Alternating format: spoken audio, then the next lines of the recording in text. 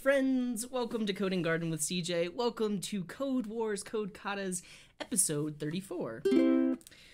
Well, we're gonna break things down one step at a time. We're gonna solve these katas, you and I. We're gonna break things down one step at a time. We're gonna solve these katas, you and I. Code Wars, Code Katas, Code Wars, Code Katas, Code Wars, Code Katas, yeah. Welcome to the show. Hello, everyone. And if you're new to the show, you can visit github.com/codinggarden/code-katas. You can see all of the katas that I've solved in past episodes. All of the katas that I solved today will be pushed up here as well. If you've never heard of Code Wars, it's a website where you can choose algorithmic problems, puzzle problems, different things like that are of varying skill levels, and you can practice your coding skills. And they have lots of different programming languages. Usually I use JavaScript. Let's say hello to everyone. Hello, Christopher. Welcome to the stream. Hello, Gitsum. Hello, Mahidra. Hola, Micro. Welcome. Hello, Zuhaib. Hello, David. Hello, Depeche. Hello, Mattia. Hello, Coding Pasta. Hello, Phil Carbo. Mahidra says, bring it on. Well, I'll try to. Hello, JB. And they like the logo thing. I appreciate that. Theme Tractor says, CJ, hello, you are the best. Thank you, Theme Tractor. Hello, Raphael. Hello, Tanis. Hello, Sai.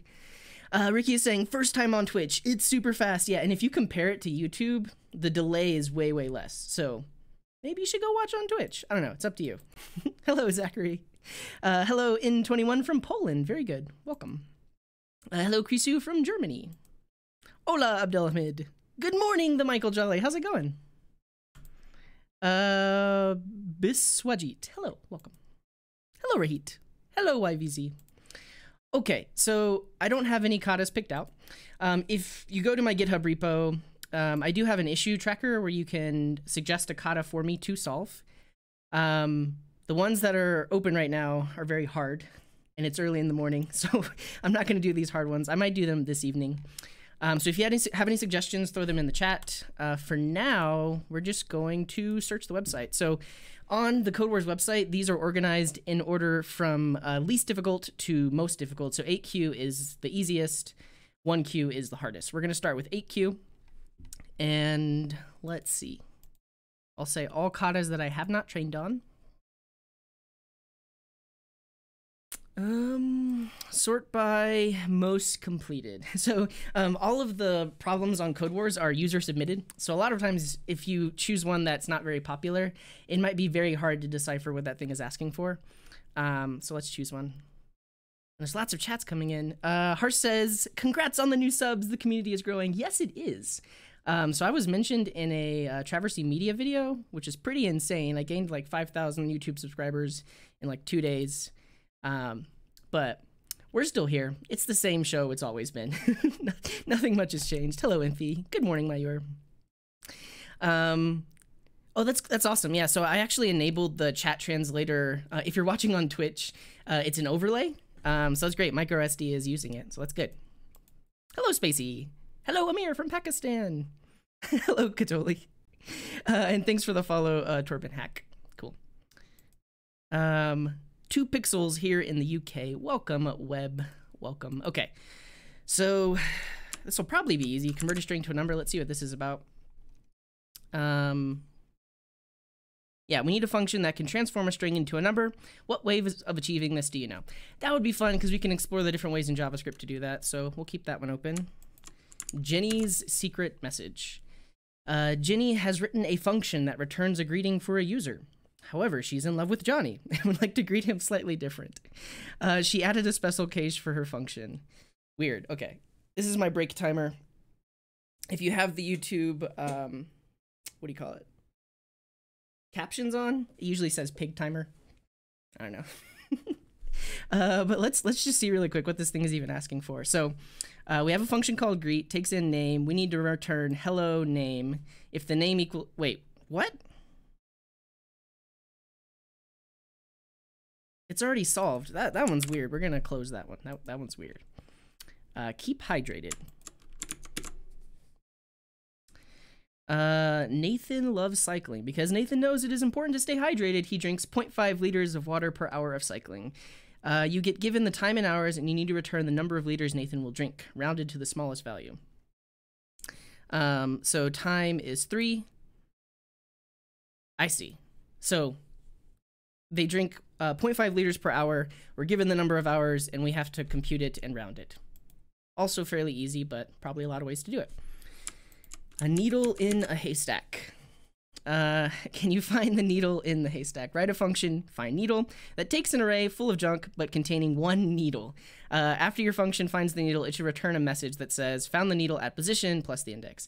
That will be fun too, because there's many ways we could solve it. All right, let's choose like one more, and then we'll vote. We'll vote on which one I'll do. Count of positive sums and let's see. Given an array of integers, return an array where the first element is the count of positive numbers, and the second element is the sum of the negative numbers. Ooh, that sounds fun too. Okay, we're gonna vote. Which 8Q should I solve?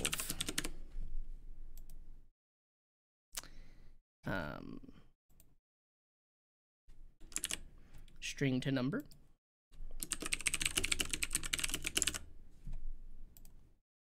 Keep hydrated.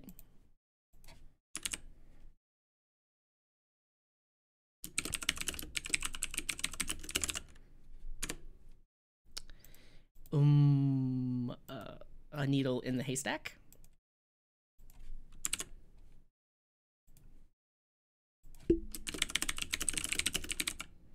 Haystack. There you go. And count of positives, sums of negatives. Count of positives, sums of negatives. Count of positives, sum of negatives. There we go. All right, so I'll send this poll out, and you can begin voting now. Well, when I send it out. Right. Now. Are you kidding me? My chat integration is totally broken. I could barely get this chat window to work this morning. Everything's going wrong. Ugh. Everything's going wrong. Yeah, even that. There's that. Let me pop out the chat. Where is it? Where is it? There it is. There we go. We'll figure it out. We've got time. Here in Denver, Colorado, it is very snowy outside, and the roads are not clear. Yeah, it's a thing. And I'm gonna work from home today, so there's that. Please vote now. And we can watch the results as they build up. Ooh, very good, very good. All right, let's catch up on the chat. Thanks for the follow, the Michael Jolly. I very much appreciate it. Hello, Hassan from Morocco. Welcome. And thanks for the follow, Harsh P. And thanks for the YouTube sub, Bogdan. Spacey says, this series has inspired me to create my own code puzzle / kata series. Should be great for practice. Thanks for all the inspiration. You're very welcome. Yeah, and it's always great to see other people solve katas. And I mean, that's kind of why I do it, because everybody solves problems in different ways.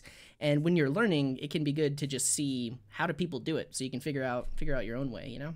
So that's awesome, Spacey. My hero says LMAO. Welcome. Hello, Carlos. Hello, Resmed. Good morning, Brandon. Congrats on the 20K. Thank you so much. Yeah, so that was ridiculous. I think like 2 weeks ago we hit 15K, and now all of a sudden we're at 20. What is happening? Hello, Amir. Welcome. Hello, Steven. Thanks for the follow, Cyber. Justice, it's live. It is live right now. You're here. It's happening. Welcome. I mean, if you sent that message, maybe you couldn't even see me, but if you try refreshing the page, maybe that will show up. Ashwin says, hello, CJ. It would be nice to see you solve needle in a haystack. You could show many different search algorithms implemented in JavaScript. Yeah, that'd be fun. Let's look at the results so far. Looks like needle in a haystack is winning. That's probably the one we'll do. Impy is saying, fun fact, by randomly moving the mouse while the reCAPTCHA on straw poll is loading, you have an almost 100% guaranteed passing rate because reCAPTCHA mostly looks for mouse movements. Yeah, I figured that out a long time ago. Like, when you click launch CAPTCHA, just like move your mouse in a circle, because it's trying to detect if you're a human. And usually robots don't move their mouse in a circle. So, Hello, Danielle. Good morning. Welcome. And thanks for the follow, Yavuz. Welcome. Steven says, I've been following on Twitch since February. OG Twitch follower. I streamed like a few games a while back, but then just about a month ago, I actually started streaming on Twitch, so that's cool. Rick says, make more svelte feather apps. That would be fun. Was it my last live stream? 2 live streams ago, I was working on some feathers tutorials, and yes, I built a front end with svelte that talked to a feathers backend, so that was fun. NPMI, random mouse movements in a circle. Beautiful. Like, you should get that package name right now on npm mv. Seeing this without sound is kind of weird. Are you using the chat translator or like, I'm not muted, am I? I have sound. We're good. We're good. All right, we'll do needle in a haystack. It has the most votes. Yep, so. These other ones are fun, though. I don't want to lose them. They'll show up next time we search. All right, so typically what I like to do is create a file locally. If you're new to Code Wars, you absolutely can write your code right here. For me, it's just a little cumbersome because I like to solve it in multiple different ways, and I don't want to wait for like their container to execute my tests and such. So I'll bring it down. We'll bring down a function, and we'll bring down the sample tests. And we're just going to console log instead of test.assert equals.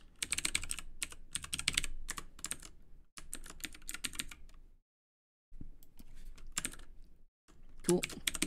Let's lint it up. And I'm going to log this on a new line so it's easier to see.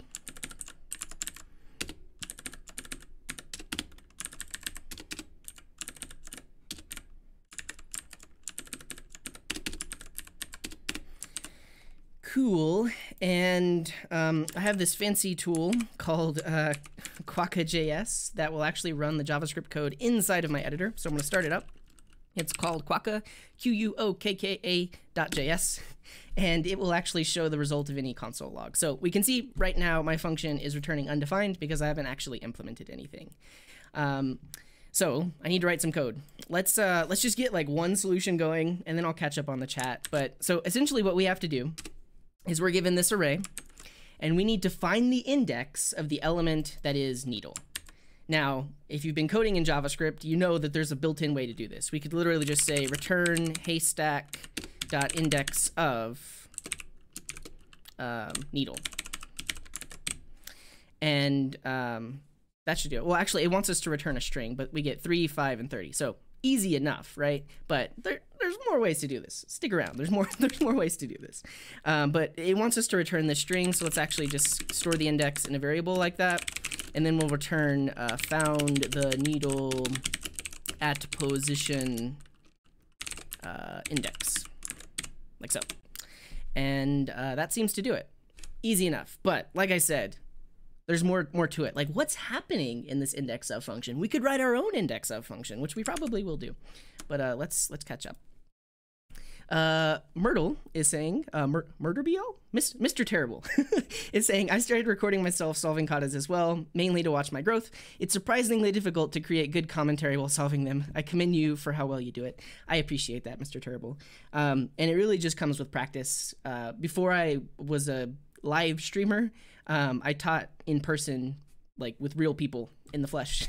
And that's how I got used to like talking through what I'm doing and stuff like that. Welcome, Yavuz, to Twitch. Gitsum says, your higher order functions videos with Tony helped me a lot to understand JavaScript. I'm glad to hear that. There was a comment in the Discord this morning as well. If you go to coding.garden/videos and you click Newbie Tuesday? Yeah, you'll see some of the videos that we did on higher order functions. Basically, Tony was a complete and total noob. He knew like almost nothing about programming, and I paired with him, and we worked through higher order methods and examples, and so that was fun. And then there's some other videos we did as well, so you can check that out. I've been binge watching your auth from scratch, says Jai. Would very much love to gain your thought process on GraphQL. Cool, yeah, I don't do much GraphQL, but it'll be fun to explore. The auth from scratch was another thing I did with Tony. Oh, it must have been you that that mentioned in our Discord. But yeah, I would like to do a video on apply, call, and bind, because I haven't yet, and people have talked about it in the past. So this is great. I'm gonna save it. That's there. I won't forget it. I'm not gonna do it today, but soon. Thanks for the follow, Hork. Pranjala saying, use the 2-pointer approach to solve this problem. Awesome. Thank you, Pranjal. So you actually recommended this when I was doing the reverse a string solution, and I actually didn't know what you were talking about, but now I know what you're talking about. Essentially, we have 2 pointers. We start at the beginning and the end, and we do an iterate, and both of the pointers move inwards. So we're kind of like, instead of having to iterate over the whole array, it takes half as much time because we're approaching the solution from both sides. So that's a great suggestion, and I will do that. Okay, first, so we use this built-in index of method. That's great. But what's really happening here? Let's actually write from scratch something that will iterate over this array and find that needle in the haystack. So we'll do this. We'll do this. And let's write out some comments. So we're not going to do the 2-pointer approach first. First, we'll just do like, basically we need to iterate over the array and keep going until we find the needle. So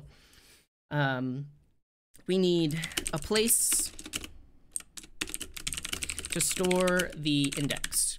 In JavaScript, that's a variable, but in general terms, it's a place. We then need to iterate over the haystack. So I say iterate here. We could use a for loop, we could use a while loop, we could use for each, we could do a lot of different things, but essentially we need to go over this list of things. Then we need some logic inside of that for loop. If the current value is equal to needle, then return the, well, actually we could, I think what we'll do here is we'll break out of the for loop. So then break out of the for loop. This is interesting because there are actually multiple ways to do this, but basically, let's not break out immediately. Let's say, so if the current value is needle, that means we found it. So we'll store the current index in the index variable and then break out of the for loop. And now that we're outside of the for loop, we should be able to just return found the needle at position and then index. Easy enough. All right, let's implement it. So I'm going to create a variable called index, and it's initially not going to have any value. And I'm making it a let because we will potentially need to change it. So inside of this for loop, we're going to need to overwrite this with whatever the index is. First, I'll use a for loop. So we'll just say for. We need to start at the beginning, which is 0. We need to go while I is less than haystack dot length. And haystack is an array, so it has a length property. That's great.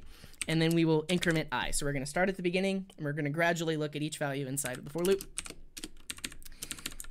And now we do our logic. So if the current value is equal to needle, a lot of times what I like to do inside of a for loop is actually put the current value in the array inside of a variable. It makes it easier to look at, to talk about. So I can say something like const current value equals haystack at I.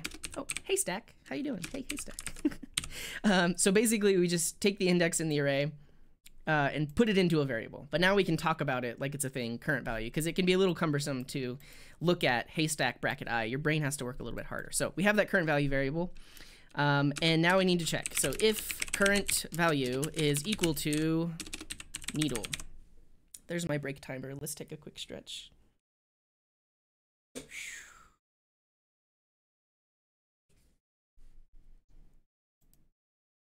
Okay, so if the current value is equal to needle, we need to store the current index in the index variable. So we'll say index equals I, because I is the current index that current value is defined at. Awesome.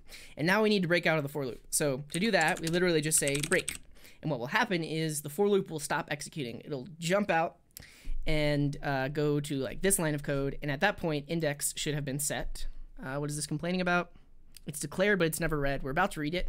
So now that we're outside of the for loop, we can do this. Found the needle at position index, and that should work. So found the needle at position 3, position 5, position 30. Great. So that's awesome. But let's write our own index of function, right? So we wrote this out. It's specific to this problem, but we could generalize this and basically do what the index of function is doing under the hood. So let's copy that. And here's what we're gonna do. We're gonna create a function called index of that takes in an array and the value that we're searching for. And then it really just does this logic. So it does this. We're gonna put that in there. And in this case, we're not iterating over the haystack, we're iterating over the array. And the current value is going to be array at I. And we're not looking for needle. In the more general sense, we're looking for value. So we can say if current value is equal to the value that we're searching for, index equals I, and then break. And then at the end, we can just return index.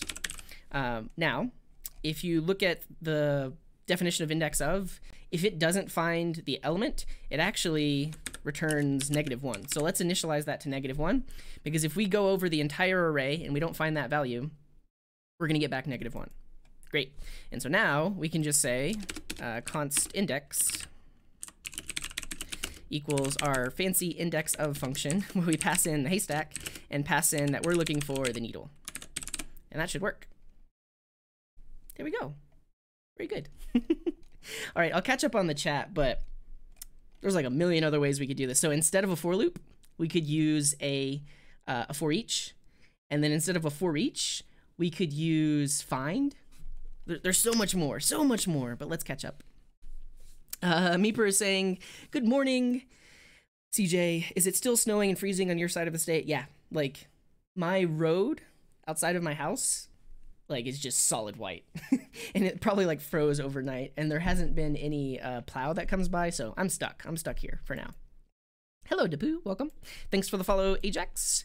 Biswajit is asking, what are my thoughts on Jamstack? I think it's cool. I don't really use it. So Jamstack is typically, you build a website with like React or Vue, and then you have some sort of build process that will turn it into static files and can be hosted on a static file server. I don't really do that much. It's a pretty cool concept. Maybe we'll explore it on the stream pretty soon. Carlos is saying you can return without a break. Absolutely, yeah. So we're going to explore that next. I really just wanted to show the fact that you can break out of a loop. But yes, ultimately what we could do is just return the value right here, and that exits the function sooner. So we'll do that too. Yavuz is saying, did you ever consider writing a script to scrape a code kata from Code Wars and automatically create a JavaScript file? Not really. It's not that much trouble to copy the file name and create a new file name. But that would actually be fun to create, like a VS Code Katas extension. Depending on what's available in their API, we could even submit our solutions from VS Code. That would be crazy, huh? But yeah, it's a great idea. I'll save it. My ear says, why does for const x of some array work and not for const I equals 0, I is less than x, I plus plus? It's so weird. And that's another thing. We could use a for of loop. So let's look at that. Well, not yet. Okay, so we used the built-in index of. We did some manual iteration to find it. We generalized that solution to create our own index of function. Now let's take a look at like early return. And I'll just do it with our first example.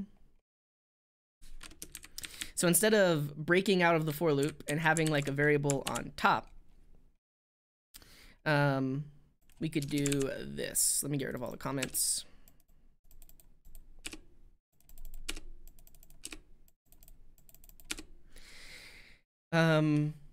Yeah, so basically the moment we found the needle, we know that I is the thing that we're looking for. So really we could move our return statement in here, and then we don't need the break. We could literally just say found the needle at position I, and then we can get rid of our index variable. So now the moment it finds it, that return is going to exit the for loop, exit the function immediately, and return that string. So that's great. I don't know if they said what should happen if we can't find the needle in the haystack. Let's see. I think the needle is always going to be in the haystack, at least for this problem, because it's an 8Q. It's a lot easier. Cool. So that's a great thing. You would use one or the other depending on what you need to do. Like if you know what the value is you need to return at this point, totally fine. But if you need to potentially have some logic after the for loop, you might use break, and then you could have some logic down here that like uses the value that you created. So that's fine. Okay. Let's now use... I think find index is a thing. So if we search for find index, yeah, this is a method on the array where you can pass in a function. So this is a higher order method. You pass in a function that returns true if that's the element that you want, and ultimately that will return the index. So it's kind of similar to index of, but instead of just taking the value itself, you pass it a function. So let's do that. So right here we can say find index. This is going to break because it says needle needs to be a function. So we need a function that's going to take in the current value. And I'll write it on 2 lines first, but then we'll see that this is an easy one-liner. And ultimately, this needs to return, is the current value equal to needle? And if it is, index is going to get stored in that variable, and then we get the right log. So found the needle at position 3, 5, 30, etc. So this is nice if you aren't just searching for like a basic string value. Like in this case, I would probably just use index of, but if you need some more complex logic to find that index, this is where find index is going to come into play, and you can use a pass in a function. You could do lots of stuff up here, like do more stuff here in order to actually find that index. But yes, of course, this can be written on a single line. I know there are people thinking it. They're like, hey, why did you write that arrow function on 2 lines? I did it because I'm explaining. That's why I did it. But you could also write this. I have to zoom out for you to see it. But in ES 2015, arrow functions can be written on a single line if they return that value. We can make this a little smaller. We can call this like value. That's nicer. And also we don't need these parentheses if we only have a single parameter. So that's nice too. Cool. So there's find index. What else?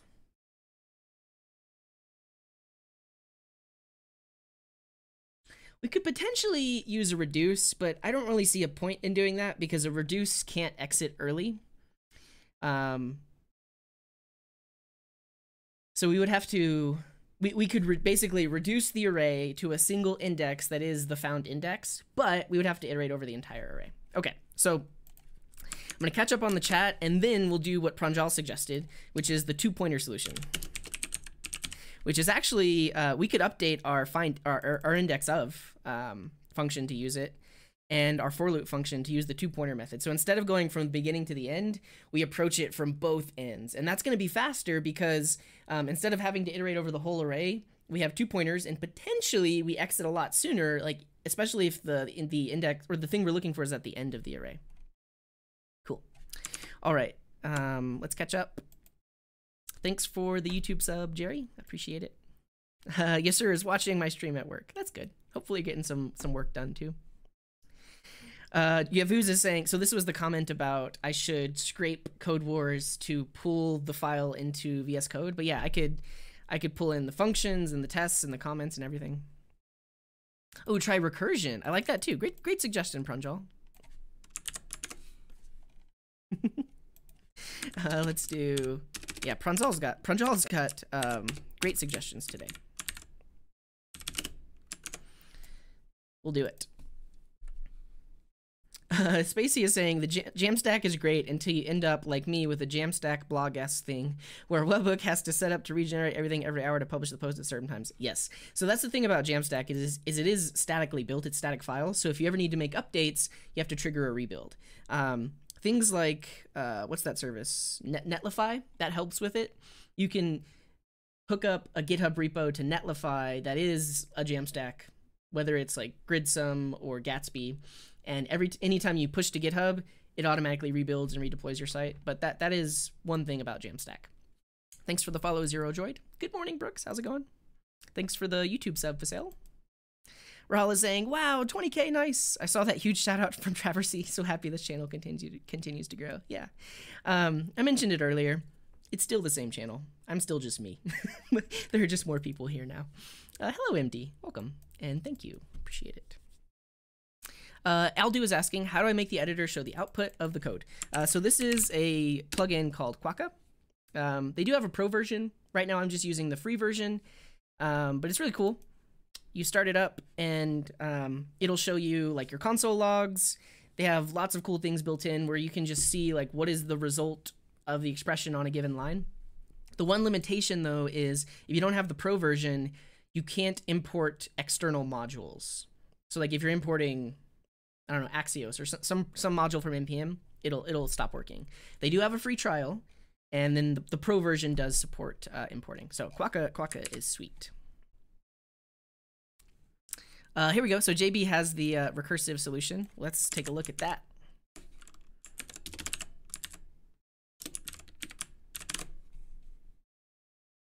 Hello, Katoli. Now with sound. Okay. Oh, so I guess your sound was broken. I don't know. Pranjal, can you please help me with this problem? You can go leak code, maximum length of a concatenated string with unique characters. Interesting. I don't know if I can solve it today, but it could be material for a future episode. So yes, I'll take a look. Waiting for the two-pointer method. It's about to be there. It's about to happen. Thank you, Justice. Thank you, Hubert. I appreciate that. Buen dia, Splart. How's it going? ¿Cómo wait, no. What? Spanish. ¿Qué tal? Thanks for the sub, Cass. JB says, I have the two-pointer solution too, but can't figure out how to see my submitted code, Katas Solutions. Well, we'll derive it. So this suggestion came in from Pranjal. Thank you, Pranjal. Use the two-pointer approach to solve this problem. So for example, assign 2 pointers, one for the left side and one for the right side, and move them to check for the needle. Great. So let's take this solution that we did here, and we're going to rework it. Instead of just going from the beginning of the array to the end of the array, we're going to approach it from both sides. Let's do it. Okay, we'll remove the comments.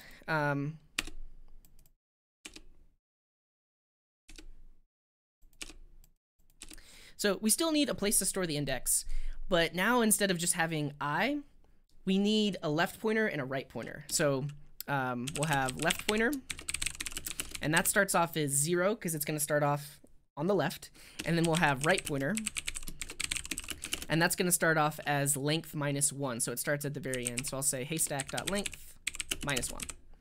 Awesome. So I said left. Left. That's a JavaScript thing. So we have 2 pointers now. They're potentially looking at the 2 sides of the array. Now instead of a for loop, we need a while loop. And we are going to iterate while the left pointer is less than the right pointer. So we're just going to keep on going, and then the moment they cross, we're done. Basically done searching. For this particular problem, they probably should never cross, because eventually we're going to find the needle, because the needle is always in the haystack. Regardless, but this is really our condition. We basically keep on iterating, and then the moment they pass each other, that potentially means that we didn't find what we were looking for, so we would like return -1 or something like that. Okay, so now there's not just one current value. There's a left value, which is going to be haystack at the left pointer, and there is a right value, which is going to be haystack at the right pointer. And really, we kind of just need to do 2 comparisons. So if the... Here's my break timer. Let's take a quick stretch.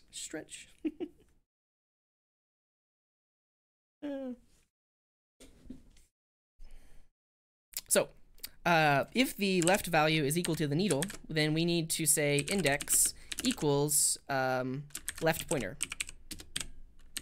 And then similarly, and actually let's move the right here. If the right value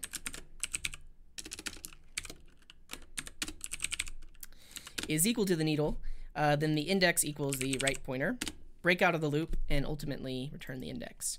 Yeah, so this is a little, oh, and then we actually need to change the pointers. Right now I have an infinite loop because it's just going to keep doing this over and over again. But basically after each iteration, we need to say left pointer plus plus and right pointer minus minus. So that way they actually move. We had an infinite while loop. It's okay. We got over it.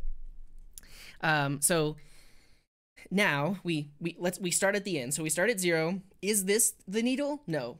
Is this the needle at the end? No. Move in 1. So the left pointer increases and the right pointer decreases. Do it again.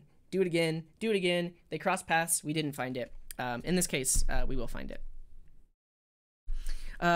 Martin is saying, what if the list is length 1? Then this while loop will not iterate. Yeah, we would need a special condition up here that says, like, if the length is length 1, let's just check the first value in the index. I don't want to do less than or equal to. Actually, we could do less than or equal to. It wouldn't hurt, because ultimately the left value and the right value are going to be the same, and the index is the same. Because so let's say the length is 1. Left pointer is going to be 0. Right pointer is going to be 0 because the length is 1. So this is going to iterate once, and then left pointer will increase to 1, right pointer will decrease to -1, and it will break out. So yeah, Pranjal has it, less than or equal to. So this solves it if there's only 1 in the array. In our case, we didn't have to worry about that, but that does it. This is a little bit verbose. We could probably clean it up, but that's essentially the approach. We go from both sides. Cool. All right. Yeah, JB is saying using while it ends up really elegant. I feel like this isn't that elegant. But maybe we can make it better. I might actually just move on to another kata because, yeah, I've been streaming for 43 minutes. We've been talking about finding a needle in a haystack for 43 minutes, so we got to keep going. Comment quoi va? I don't speak French, but hello, Semes, welcome. Thanks for the sub, Yanni. JB says, I use less than or equal to because there's a possibility of the needle being in the middle of an odd numbered array.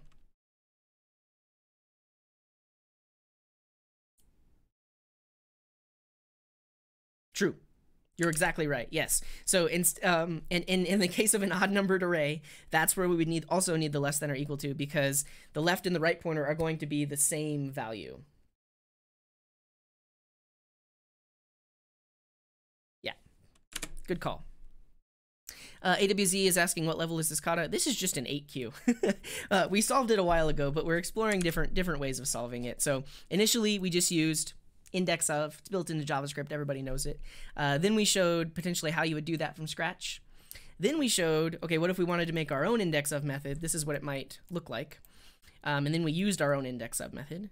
And then we did early return instead of break. So really just to show that you can break out of a for loop, but also you can return from a function, which will also exit the for loop. We showed the find index function, and this last one was the 2-pointer approach. So instead of just going in this direction, we approached it from both sides. So this has been fun. Yeah, you all got it. What if the length is list 1, or what if it's an odd length? Yeah. I've seen some people modify the pointer when accessing the array. Yeah, let's get weird with it. Like, I would never do this just because it's like, it's very terse and it can be hard to know what's going on if you see it happen, but yeah, let's do it. So what you can do is you can say left pointer plus plus and left and right pointer minus minus, and then you can get rid of the assignment right here. And this, oh no, this won't work. So well, I'd have to redo my logic. So basically what's happening is when you do something like this in array accessing, first it will get the value, and that's the index you're going to access, and then it will do the modification, either subtracting or adding 1. The issue here though is I need to compare it and then return the original value. And because we're modifying it, I'm returning the value before it. So I guess we could return left pointer -1 and right pointer +1. That does it. Yeah, 3, 5, and 30. Well, this is weird. Don't ever do this. There could be weird side effects too. Cool. Could you make a Haystack pun and implement it using only a while and pop? Yeah, why not? So we'll use a stack. Catoli is saying, oh, we could decrement or increment first, but that decrements before accessing, wouldn't it? Let's try it.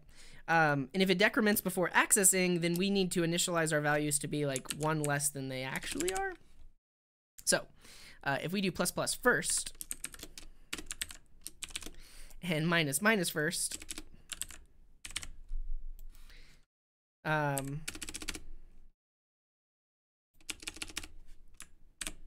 does this work? 3. Oh, it works. Why does it work? Okay. So left pointer, it's going to be 0.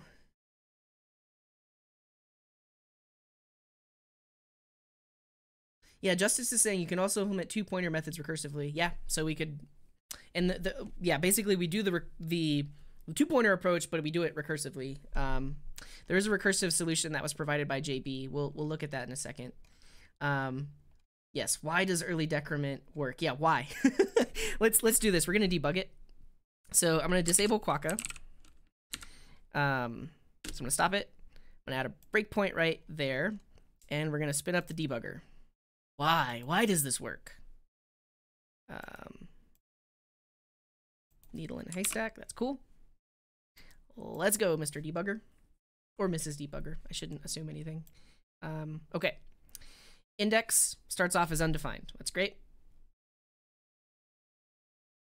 Left pointer gets assigned 0. Right pointer gets assigned the length, which is 9. So on the left-hand side, we can see all of our local variables. We have the left pointer, the right pointer. Right now, right pointer is 0. Left pointer is 0. Right pointer is 9. So we'll go in. We have our haystack. Left pointer is 0.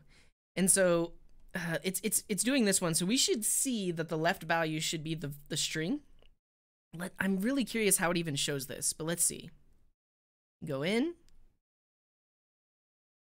No. Oh, it skips the first value. Yep. So take a look. So the left value is 1, 2, 3, 1, 2, 4, 2, 3, 4, and that's the second value in the array. So we've actually skipped the first value, and we're going to skip the last value. So it worked because needle wasn't the first or the last element in the array. Yeah. And so basically we need to make this, we need to start it off as -1 and this to start off as the length for this to actually work. But that's cool that we found this. So now if we look at right value, we should see that right value is the second to last value in this array that we passed in, which it is. We skipped false. Yep, you got it, Spacey. It's only working because the needle isn't the first or the last value. Cool. So if we tried it where needle is the first value, this would break. And so what we could do is set the left pointer equal to -1 and the right pointer equal to the length. And that will work because on the first iteration, it's going to increment, which sets this to 0. And then we look at the value. But let's actually test it. Haystack 0. And what if needle was right here instead of right here?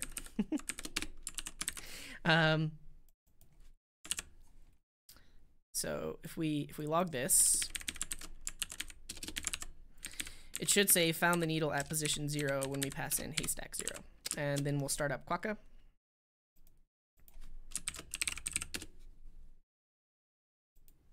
Yep, found it at position 0. But if we went back to 0 and haystack.length -1, it should say, what will it say?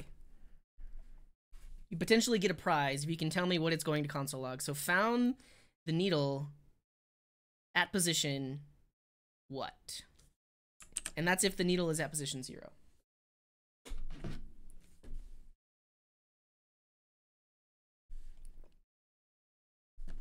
Nan? Maybe. I don't think so. I think it's undefined. Yeah, Scrickmad says it's undefined. I think it's undefined. Let's see. And nan usually only occurs when you try to perform some math operation on something that's not a number. In this case, index is initialized as undefined. It will do the iteration, never overwrite index, and so at this point, index should still be undefined. Yeah, found needle at position undefined. Very good. Okay, last thing we'll do is we'll look at the recursive solution that was provided by JB, and then we'll move on, because an hour is a long time to talk about a very simple problem. Let's see.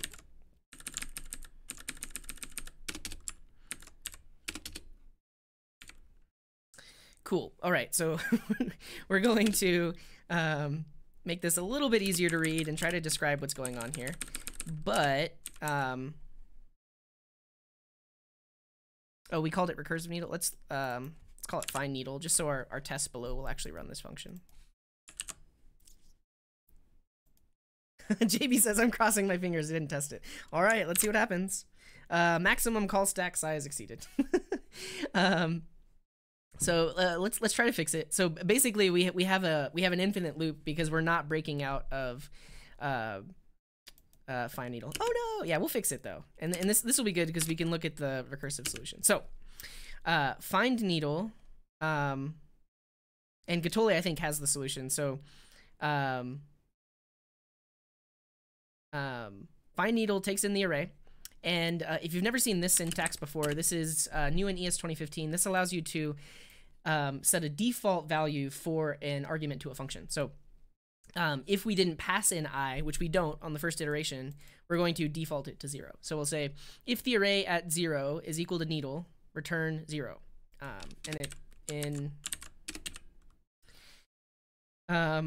In this case, it worked. Found the needle at position 0. Beautiful. But what if it's at position 3? That's when we get this infinite loop. So we'll actually say find needle array and then I++. And I think Gatoli has it absolutely right. So we saw this a second ago. Basically what happens here is it will invoke find needle with 0 and then increment I. And so now we have I equals 0 again.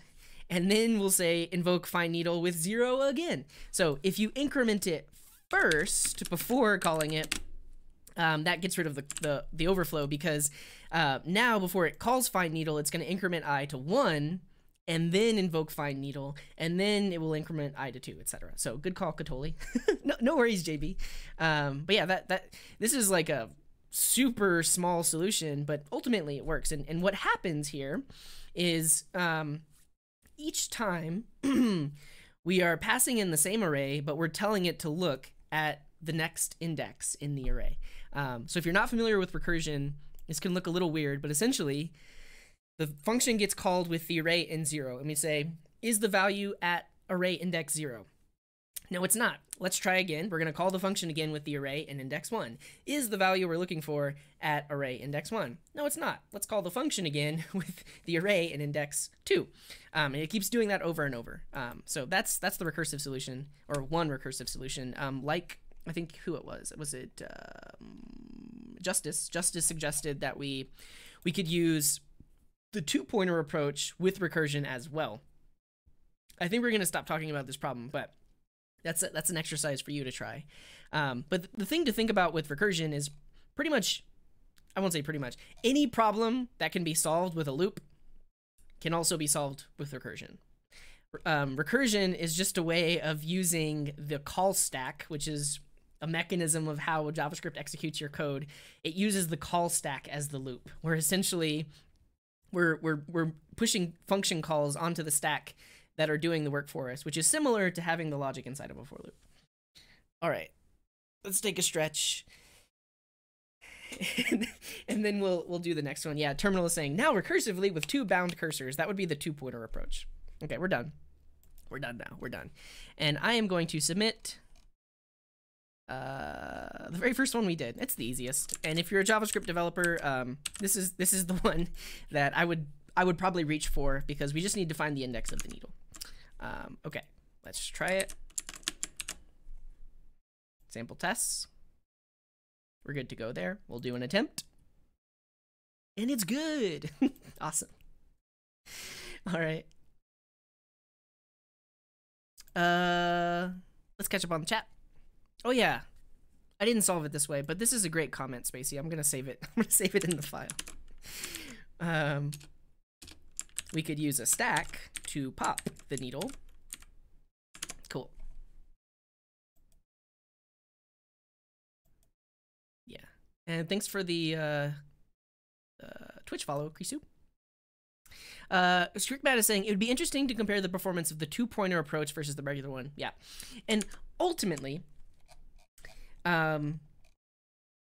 it's definitely like there's a possibility that there are less operations that need to occur.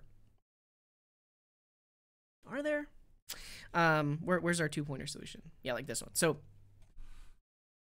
in the approach where we're going from the left to the right, that is big O of n. Like, in the worst case, we have to go all the way to the end of the array, iterate all the way and look at every single value if needle is the last value in the array. So that's, in worst case, big O of n. With the two-pointer approach, best case, which is what? Like omega or theta? I don't know my big O stuff, but best case scenario, the needle is at either the beginning or the end of the array, because then we don't even iterate. We literally check the beginning of the end and the end. We found the needle. We're done.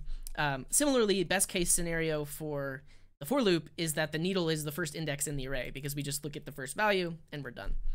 But it's potentially, I would say it's probably more performant, because instead of iterating the whole way, we could potentially stop iterating 3n from the end or something like that. Yeah, worst case is still big O of n, but there are some best case scenarios depending on where the needle is. Mayer says, also with the two-pointer thing, you could pick a random pivot and start moving the pointers to opposite extremes. This would help if the element is located in the middle. Yeah, so you could start splitting up your array and then using two pointers on portions of the array. Then you could use like parallel processing, so you could do it like split the array into 4 chunks because you have 4 cores on your computer, and each core then has 2 pointers that it's looking for. And they have some way of telling each other to stop if the other one found it. Yeah, this is an 8Q. It's a super simple problem, but there's a lot of different ways we could improve it and all that good stuff. Good morning, Terminal. And thanks for the follow, Sergio. Hello, Nico, welcome. Justice says use for each. I'm gonna do that just real quick because it'll be easy enough. So basically, if we take our solution that was doing the for loop, let's do it right here. Instead of doing a for loop, and especially, well, the thing about a for each is you can't break out of it. So it's not as ideal, but it should still work because in these scenarios, the needle only occurs once in the array. So what we can do is we can say haystack for each. This gets a function which will get access to the current value and then can do something. So basically we just take our logic here, put it in the for each, and should be done. Can't access current value before it's initialized? What are you talking about?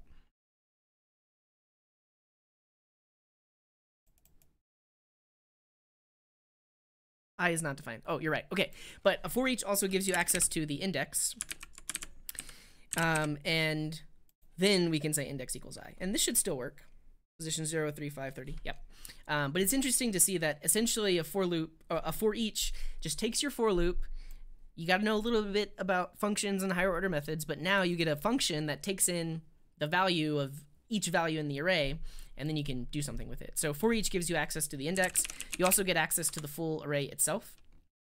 And you can also pass in the this value of the function itself. I'm using an arrow function, so in this case, the this value wouldn't even do anything, but no, we still need I. Cool.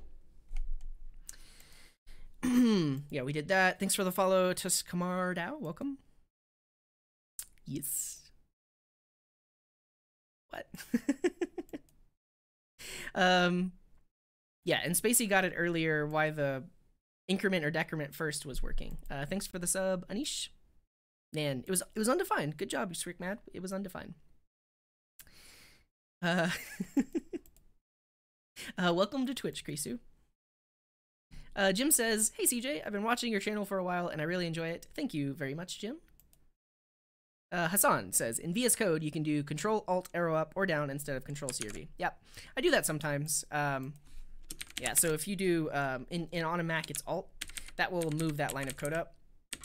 I don't always like that because it can be tricky. It's like, okay, I'm in the for each, it indents it for me. What if I go one, I don't know. A lot of times I like to copy and paste because I can be specific about where it goes. If it's a one-liner, yeah, alt up and down all day. But pro tip, thank you. Esmez says, the recursive solution takes space memory with the call stack. Yeah, so every function call has to be pushed onto the stack, which takes up more memory, versus just accessing an index in an array inside of a for loop. Thanks for the sub, Nima. Thanks for the follow, Jaffe Cake. Appreciate it. Yeah, we did it. Thanks for the follow, George Walt. Yeah, worst case is still Big Oven. We know this. Thanks for the follow, Bludatoot. Welcome to the stream. Katoli says, now that you've mentioned the parallel processing thing, I've started. That's great. Yeah, so the other day on the live stream, we found out about thread workers in Node. Worker threads, yeah. This actually allows you to have a shared memory array or buffer between separate threads. So you can actually do parallel processing in node.js. Yeah, so you can do like post message, but I do believe you have access to the same memory. So instead of having to like post message, you could literally operate on the same array in multiple threads, which is pretty sweet.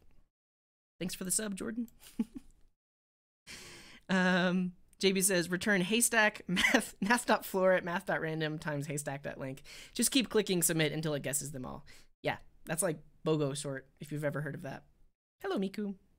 Thanks for the sub, Alan. Oh, my name is pronounced Miko, not Miku. Sorry. Hello, Miko. Welcome. Multi-threaded sorting algorithms. Wow. Terminal says, I'm still bummed that you can't easily break out of an each map or reduce. Yeah. So for that, there is sum or every.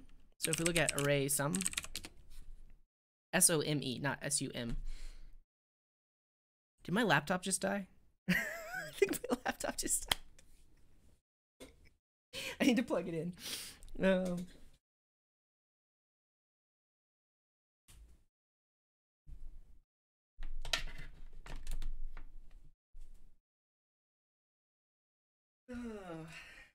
Did anybody see my battery going down? Because you could have told me. You could have told me. All right. In the meantime, well, yeah, we gotta wait for that to come back.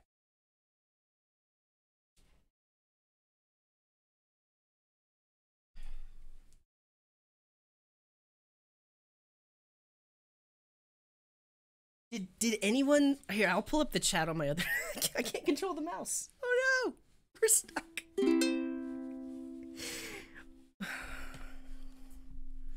Did anyone see my battery dying? Oh man, it's got to charge for a second. Okay, this is unfortunate, but I'll pull up the chat on the other screen. Okay, there's that live chat.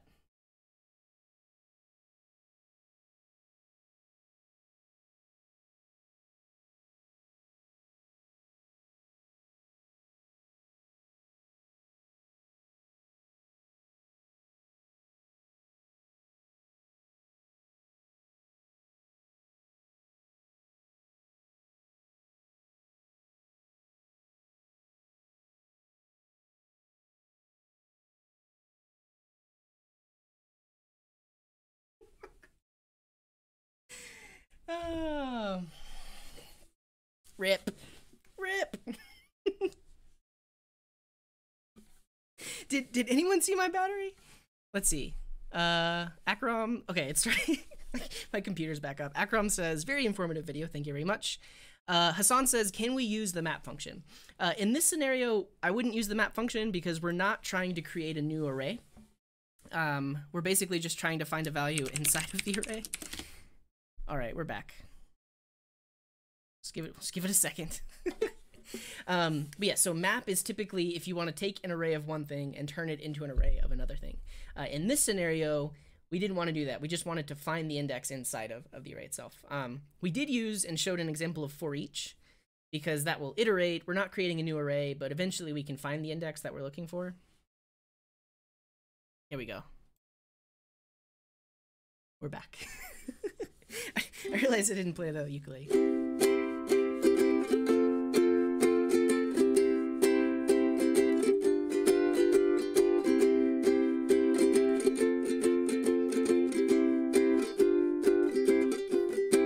Cool. Katoli says that's why you should make a chat OBS plugin. I like my little chat manager right here. Terminal's got the clip. Oh yeah, but the last comment from Terminal was, I hate that you can't return early from for each map or reduce. This is where you could potentially use array.sum. Depends on the scenario. So array.sum method tests whether at least one element in the array passes the test implemented by the provided function. So this will, it's a higher order method, so you can pass in a function, but it exits early. So the moment it finds the thing that satisfies the sum function, it exits, and it doesn't have to iterate over the whole array. Similar thing with every. So every tests to see if every element in the array satisfies a given value, or a given expression, sorry. But every will exit early the moment one element doesn't. So there's every, there's sum. Those could potentially help. I'm surprised people still stuck around during that blackout. Danielle is asking, is there a simple or straightforward way to scramble the items in an array? Like randomize their order from their original order? I've never thought about that. There's probably an algorithm to do it. You could... I mean, this is a fun challenge. Yeah, now I'm thinking about how you do it. So maybe you have a swap method. Swap takes in the array in two indices, and it just swaps those two values inside of the array. And then you could just run that 100 times, generating two random indices every time. That would do it. I don't know if that's the best way to do it, but that's a very interesting question. Yeah. Thank you, Akram. And I mentioned about the map function. So I'll show really quick. We used for each. I mean, technically, you could use map. Map is going to work in the same way because map will execute this function for every element. In this scenario, I wouldn't use map because it does create a new array, and we don't really need a new array. Cool. Let's keep on moving. Thanks for the sub, Arnold. Hello, Dirkarol. Yeah, pick a random index with math.random, do a swap, repeat. Hello, Bob. We're doing Code Wars Code Katas. We've been streaming for about an hour, but we came up, let's see how many solutions we found. We found 1, 2, 3, 4, 5, 6, 7, 8, 9, 10. We found 10 different ways to solve the same problem.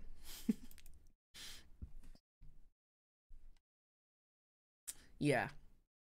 I would say swap. Swap with two random indices over and over. Hello, Shahid. Welcome. Non-thread safe memory is scary. Yeah. Thanks for the sub, MD Turkle. Adapter to the rest. Yeah, I should have plugged in to begin with. Was any, like, I get, nobody sent me a message, but you all can see my battery, right? You could have told me. Why didn't you tell me? You had one job. Not really. It's my fault. I'm sorry. Hello, Danielle. Hello, Andrew. All right, this is when I lost power, so yeah. No worries, everyone. Yeah. Okay, let's watch the clip because that was funny. Yeah. So for that there is sum or every. So if we look at array sum, S-O-M-E, not S-U-M. Did your laptop just die? My laptop just died. Great clip, Terminal. Thank you. Hello, Domenico. Welcome. Thanks for the sub, Aaron. Thanks for the sub, Ruzi. Ashish says, I'm here from the 20+ YouTube channel to follow a video by Traversy Media. And what a good coincidence that I started Code Wars today. There you go. Yeah, so Code Wars is awesome. If you go to github.com/codinggarden/code-katas, you can see all of the ones that I've solved. And there is that playlist on my channel. I would recommend you try to solve them first, but if you ever get stuck, you can always see how I solved it. Hello, Dion. Katoli says, there's an algorithm. Search on Wikipedia for randomization, and it should show up. I would check that out, because I've never tried to do that before. Hello, Anton. Thanks for the follow, DeProg. All right, next kata. I have roughly 30 or 45 minutes. Let me double check my calendar.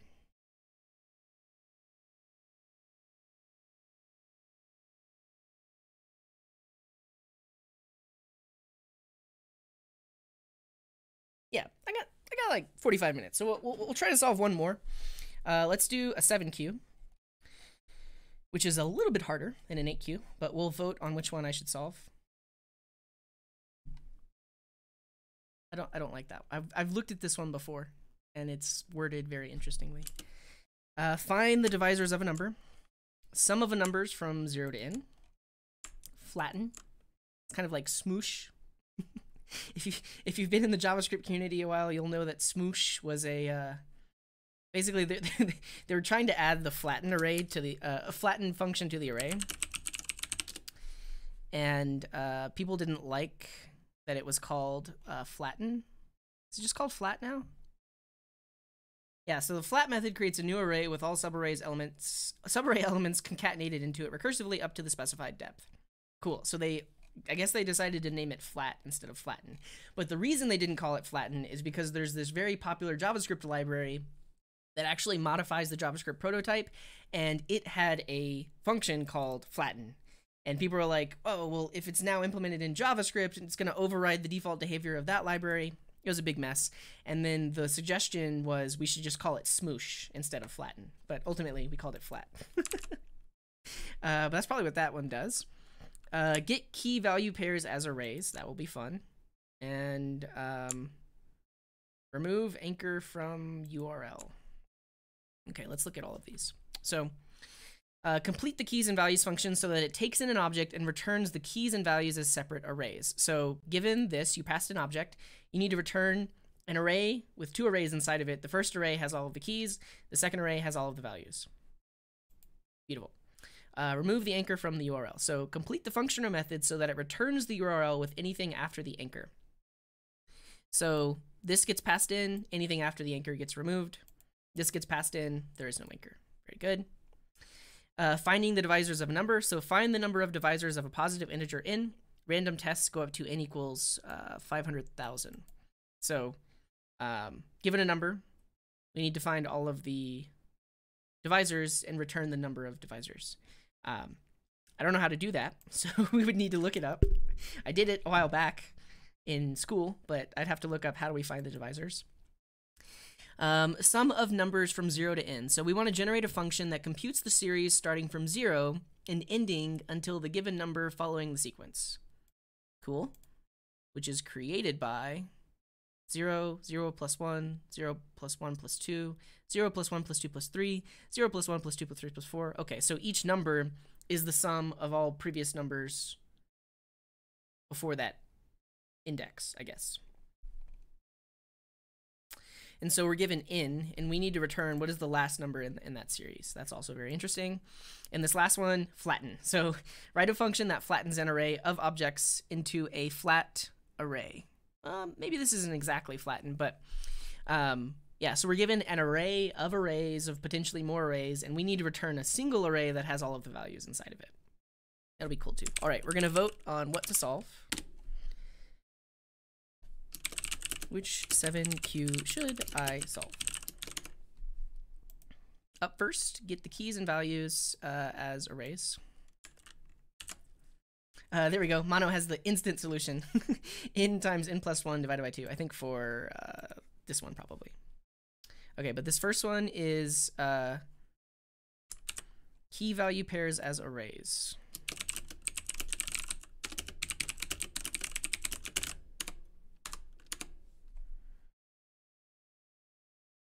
Remove the anchor from the URL.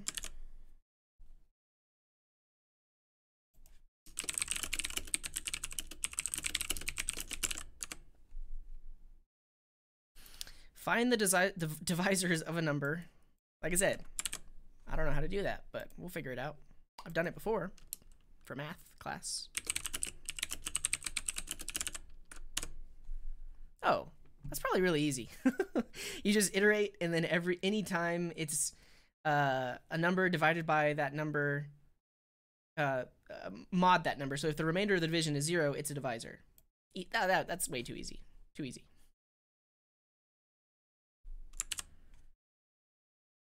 But if you want me to do it, we'll do it.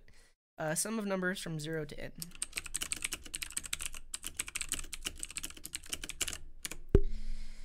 And the last one, flatten.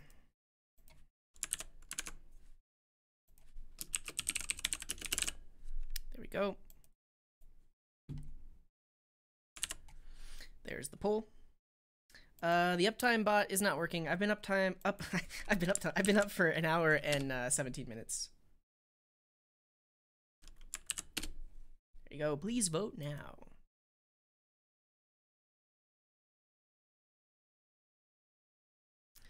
Thanks for the sub, Chan. Appreciate it. Yeah, Spacey says, I'd almost forgotten about Smooshgate, the price you pay for not breaking the web. Yeah, let's just search for the term Smooshgate. Hashtag Smooshgate. What the smoosh happened? Yeah. I'll share this link because it's hilarious. People were up in arms. I think there's a library called, like, I think it's Moo Tools. The article probably mentions it, but essentially that was like a really popular library. Everyone was using it. It already had a function called Flatten, and they modified that library, modified the object prototype, which you should never do. Yeah, Moo Tools. Cool.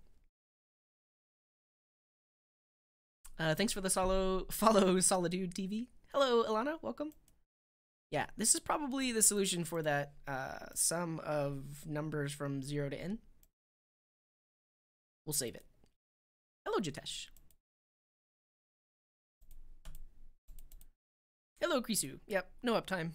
1 hour, 18 minutes is what I have. Hello, Jitesh. Wait, I already said hello, but you missed a 7Q. So we solved this problem called a needle in a haystack. We solved it in like 10 different ways. We used the two-pointer approach. JB submitted a recursive solution. Yeah, that was fun. But now we're voting on which one we should do here. Cool. And thanks for the follow, Theta Storm. Dion is saying flatten can be done using array.reduce. I agree. Yeah, I agree. There's only 12 votes. There's a lot more than 12 people watching. Should I share the thing again? This.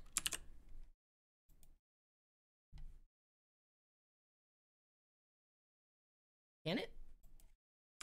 Recursively, I think. But it's actually hard for me to think about how I would solve that flatten problem without recursion. But it should be possible. It's just that you never really know how deep the arrays are.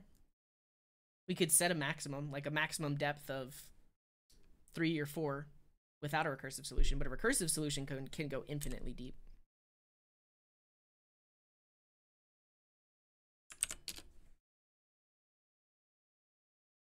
Yeah, nested reduces, but like I said, you'd have to figure out how many levels deep do you need to go, whereas a recursive solution can just like go forever, go way deep.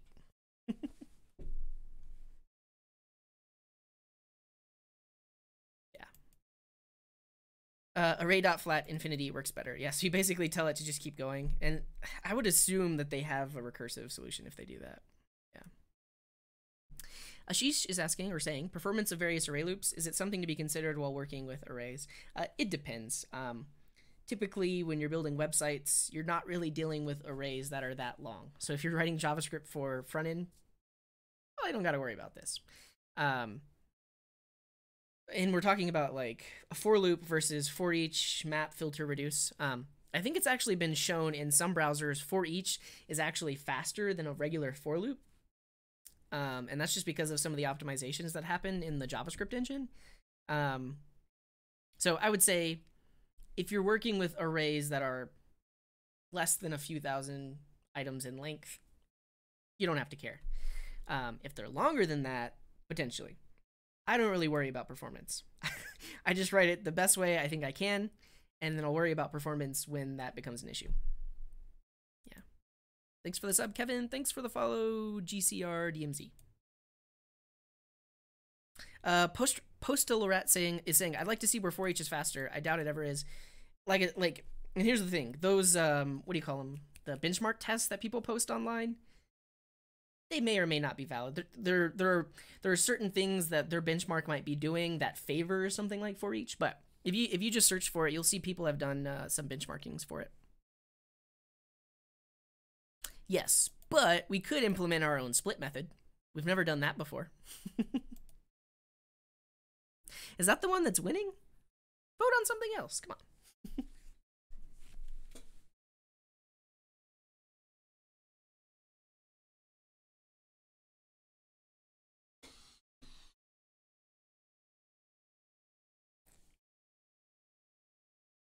Yeah, Mr. Terrible is saying a for loop is more than twice the speed of a for each in C#. Yeah. Like I said, I make no claim to it. But if you look online, people have done benchmarks. Ricky is saying for each doesn't await, for of does. Yeah. So this is getting into the idea of like using promises or using async await with something like a higher order method. Yeah, so if you do like an await, or even if you do like a some promise.fin inside of a for each, it's not going to wait for that promise to resolve. It's just going to execute every single function. It's going to execute the function for every value in the array, regardless, and it's not going to wait for the previous one to finish if there was like a promise inside of it.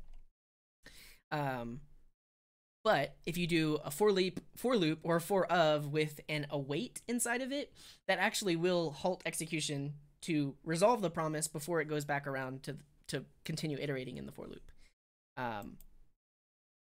There are ways to use a higher order method to wait for the previous to resolve before you do the next one. It's not that pretty though. I mean, it's doable though. Yeah. You can do async for eaches too. I mean, you can, but it won't wait for the previous one to finish. Thanks for the follow, Dracilis. Okay. Remove the anchor from the URL. Is this going to be the winner? It's going to be pretty easy. I mean, I guess I only have 30 minutes, but we could implement split from scratch.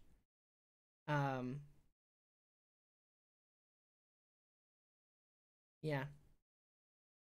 We need more votes. Look.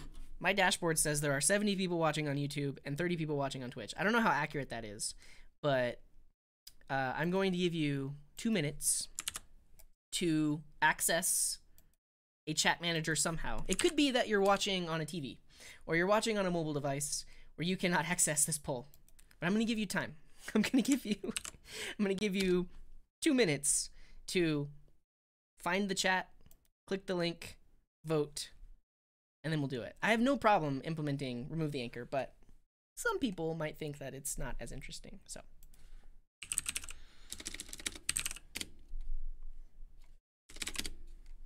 you have 2 minutes. Yeah. Dirkerall says David Walsh Moo Tools for some reason. They talked about security on the web a bit.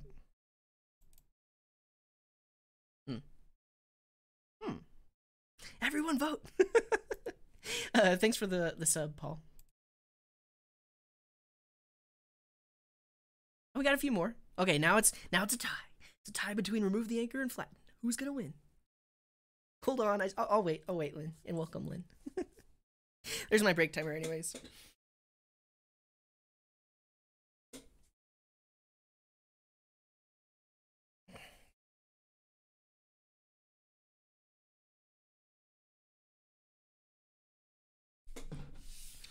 All right, I'm gonna walk around too for just because I've been sitting for an hour and a half. So I'll be back. Vote now.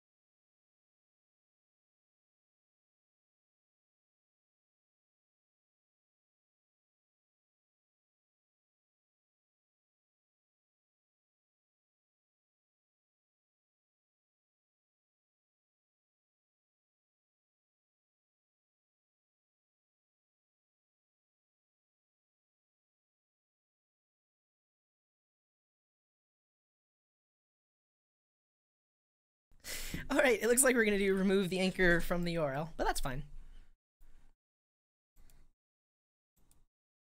Ricky is saying, I'm having trouble with the context modal menu. How do I hide it when I click outside the element? There is no event for this, or is there?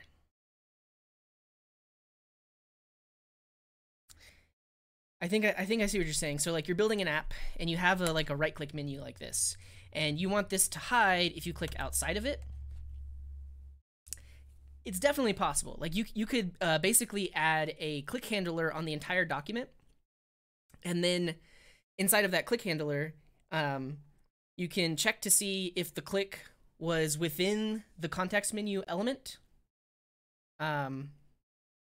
Yeah, you inside of the click event for the document, it'll give you the closest element, and if it's outside of it, you trigger some function or change some variable that closes the context menu.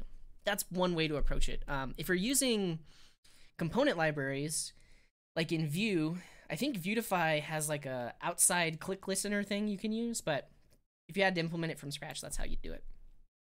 Cyber, oh, sorry, yeah, that's the unfortunate thing about Twitch is the chat doesn't save. So if you're new, or actually, did somebody send the link?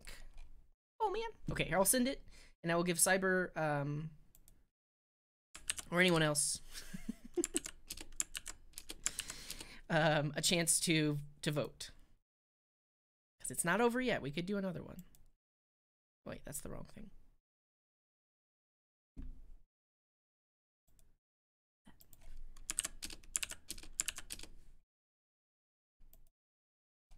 Cool.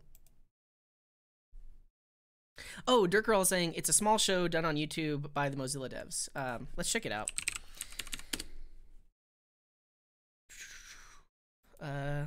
David Walsh Smoosh. So this is one specific episode about it. Is it David Walsh? Is this some other David Walsh? I lost your message. Can you send me what is the name of the show? Because I don't think I saw that in your message, or I didn't recognize it if I did. Pastalarat says you may be able to use focus. Yeah, so you could. And that was for the problem that Ricky was having, but yeah. Anchor is still winning. Oh, Flatten has. I'm not gonna. So I like things to win by at least 2 votes, because it's not fair if it only wins by 1 vote. And remove the anchor has been winning for the majority. This is like when the horse just sticks its nose out to win the race. Terminal says you could have a transparent element with an ID you have an event on.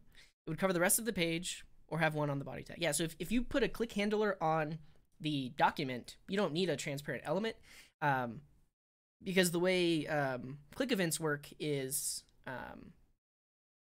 it's delegation. Is it bubbling? I don't know. Those 2 terms are used.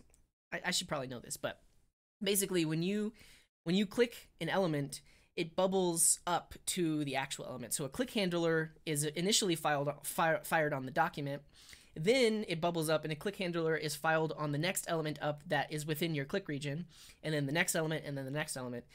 So that's called event bubbling. But ultimately, if you put a click handler on the lowest element, which is the document or the body, it should call your function. Thanks for the sub, Jagat. Yeah. Global click handler. Yep. Thanks for the sub, Tanvir. Thanks for the sub, Corneliu. The Google Chrome dev channel? Is that what it is? Oh, the script in style show. I see. I saw that in your message. It didn't register with me that was actually a YouTube thing, but let's check it out.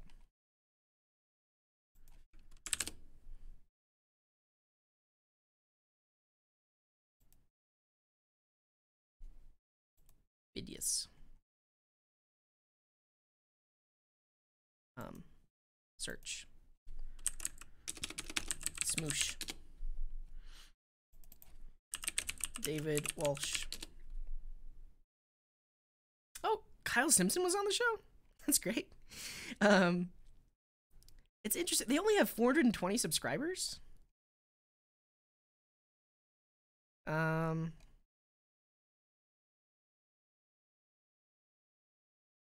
It's on there somewhere, but check out Script and Style Show. Flatten is winning. All right, we're going to call it there. We're going to call it there because it's winning by 2 votes. I'm sorry, everyone that voted for remove the anchor. Oh, I thought this was in reference to what we were talking about smoosh earlier. Like Smooshgate. Regardless, check out the show that Dirk Rawl mentioned. Okay, we're going to do flatten. It's rigged. And like I said, I can kind of only think of recursive solution for this. So it's going to be hard for me to think of how to do this without recursion. Because with recursion, it's actually very easy. Cool. Hello, Tenbeer. Thanks for the sub, first last case. Salmon is asking, can I do more svelte with Sapper? That would be interesting to explore. Because I have built a few like very simple apps with Svelte, but Sapper is the more full-featured thing of Svelte that includes server-side rendering and a router and different things like that. So that would be fun for a future stream. Hello, Ed. Welcome. Let's see. Can we have like a pile of papers so every time? Oh, Smooshgate. Okay, cool. So this is on the Google Chrome developers. Just search for hashtag Smooshgate. And this is very relevant because Flatten kind of deals with Smooshgate. What show was I talking about? I don't know.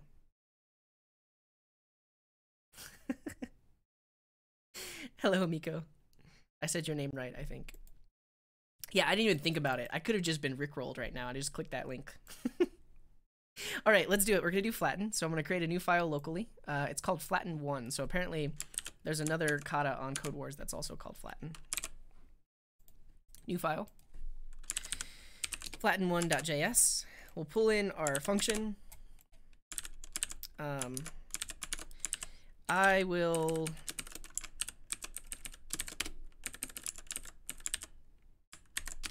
do that. Because I want to be able to redefine it and not have weird issues happen. Okay. And then here are our tests. We're going to change them to be console.log.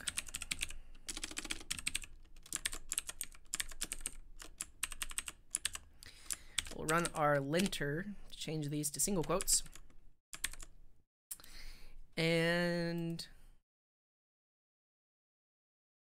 here, let's log it like this so it's going to be easier to see.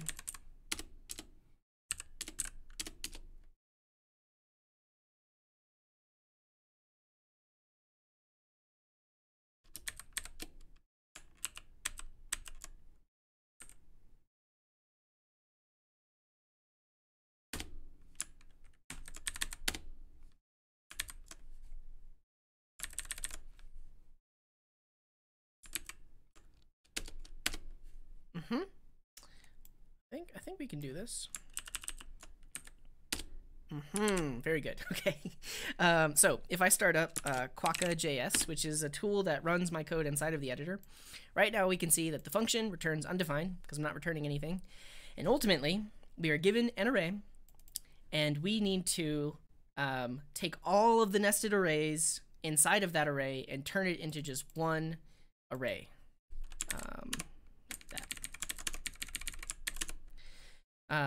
So in the simplest case, we're just given an array with nothing inside of it. We just return an empty array. Another simple case is we have an array with no nested arrays. We just return that array itself. Then it gets tricky. We have an array with one array that has this in it, one array that has this in it, and one array that has this in it. Ultimately, we return one array with all of the values inside of it. I prefer single quotes, Ashish. And similarly, it gets a little bit trickier. What if you have an array inside of an array? Oh, beautiful. It only goes one level deep, right? Look at that. It only goes one level deep because inside of this nested array, it's an array, and the result only has one array in it. So this is smoosh or flatten with a depth of 1. Too easy. Way too easy. Okay, here's what we'll do. So we need a place to store the flattened array. Okay, so it'll start off as like empty or something like that. Basically, we're gonna need to build this up. Then we will iterate over the array that was passed in, and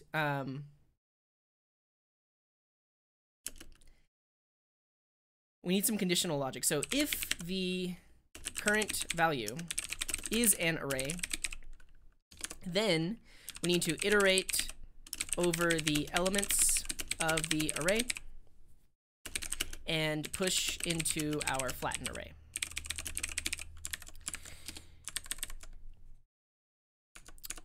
If the current value is not an array, then we'll just push it into the array. So if not, push value into array. Easy enough. And then we will return the flattened array. That should do it. And I didn't realize it, but it is only one level deep. So even though this is a nested array, we just have the first value. And like in this case, the first value is an array of arrays. So we just put each array in the resulting array. Cool. All right, so let's solve it. So let's say we have a variable. So a place to store the flattened array. Let's call this flattened. This starts off as an empty array. Now we're going to iterate over the array that was passed in. For this, I'm going to use a for loop, but we can absolutely do this with a for each with a reduce, and we'll do that next. But now we'll do this. So we'll say we'll do a for loop. Let I equal 0 while I is less than array.length. We want to iterate while I is sorry. We'll increment I on each iteration, and then we need to do this business. So if the current value is an array, there are a lot of different ways to check this, but the way that I like to do it is you can say array.isArray and pass in the value. So let's store the current value in a variable.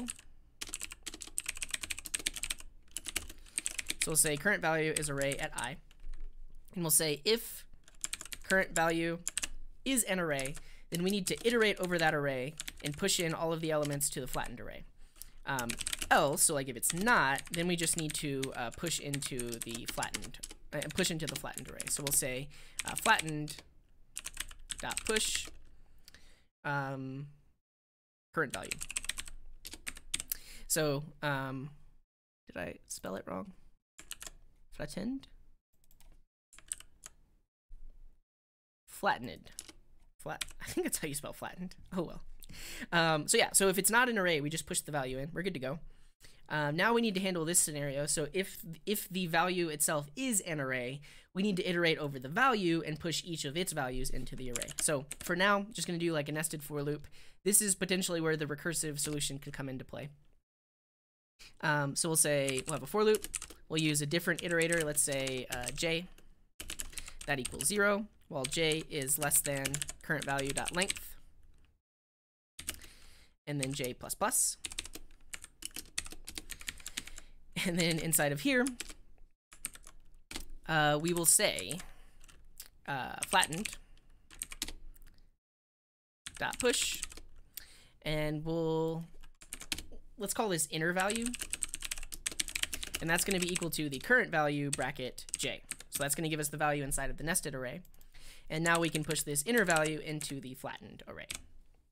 There's my break timer, but this is the solution. Now it gets fun. Now we can use a reduce, we can use recursion, all that good stuff. So ultimately, we return the flattened array. And let's see, so we get the empty array, very good. We get an array with just 1, 2, and 3, very good. We get an array that has only the values themselves, very good. We get an array that has that like nested array and like that nested string, very good. And on this last one, we get an arrays. Cool. I'm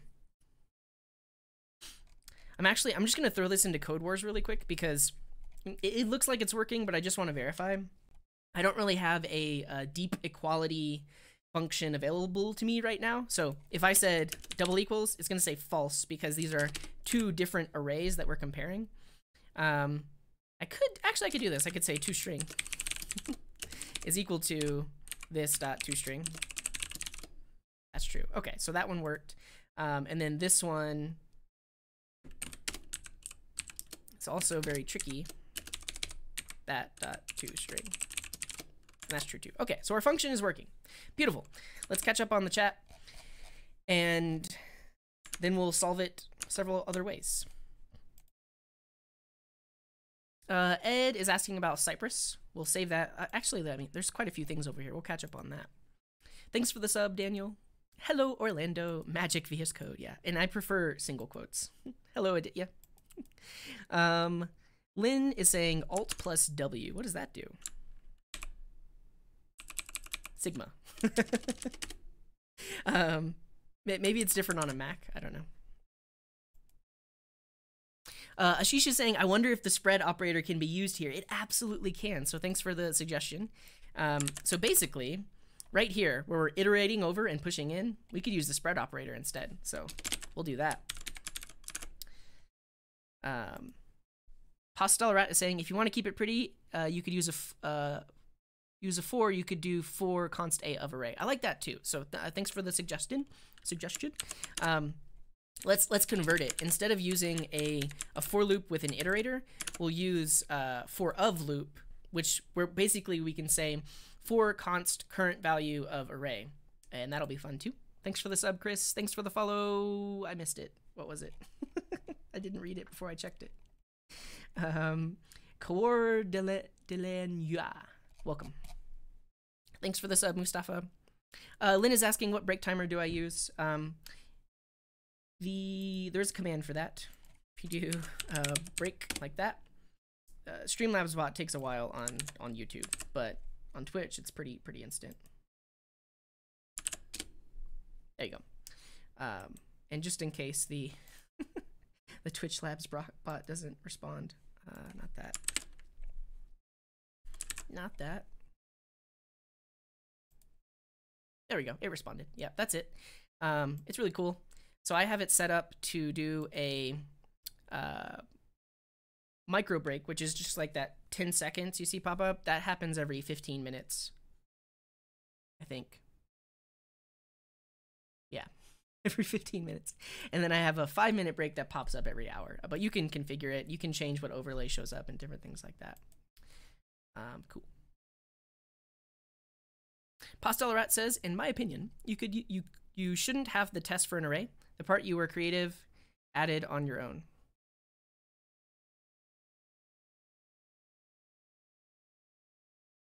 Do you mean I do some other test to determine if it's an array?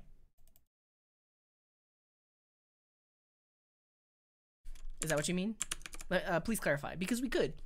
There are other ways to potentially determine if a thing is array or array-like.